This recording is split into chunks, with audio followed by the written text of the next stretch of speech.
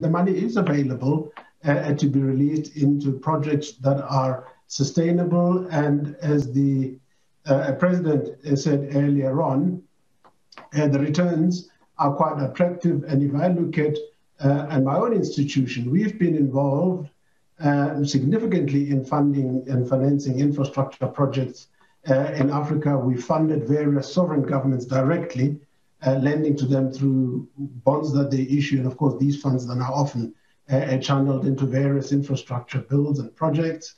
And there's an opportunity to work with development finance institutions, export credit agencies, and those that need to look at de-risking strategies. There are insurers and guarantors that play in the public and private market. So I would say the money is available, and it just needs certainty. It needs bankable projects. It needs